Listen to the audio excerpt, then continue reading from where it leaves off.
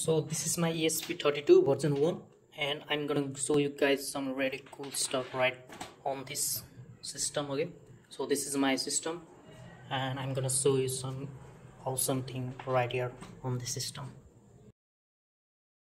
So this is my platform. Okay, I'm gonna use this platform, so let's dive into its GUI.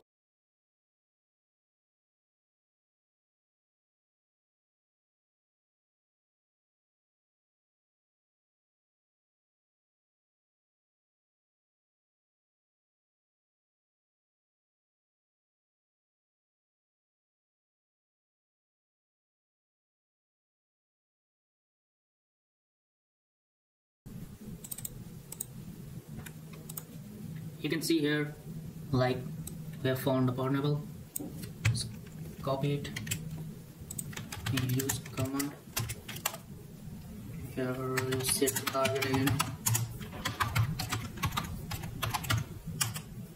and then simply run it.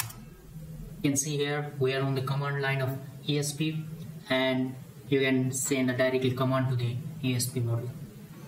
So this tool is very useful for scanning your network and see the devices connected in your network is vulnerable or not.